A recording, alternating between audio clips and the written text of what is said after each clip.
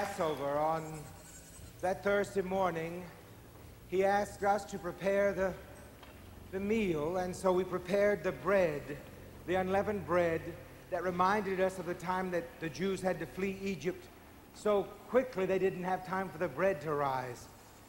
And then that afternoon, I took the lamb that we had purchased for the feast to the temple to be sacrificed.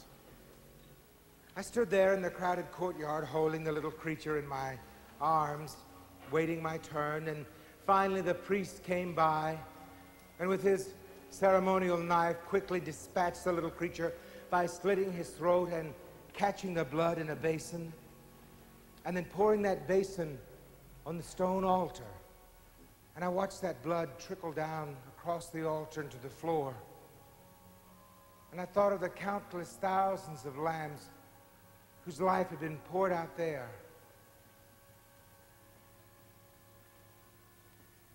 And I remembered the prophet Isaiah, who said, "All we like sheep have gone astray.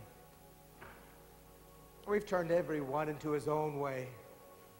And the Lord hath laid on him the iniquity of us all." Isaiah said, "He was despised and rejected, a man of sorrows and acquainted with grief." And he said, "He went like a lamb to the slaughter, and like a sheep before his shearers he is dumb." And then he said, "By his stripes we are healed."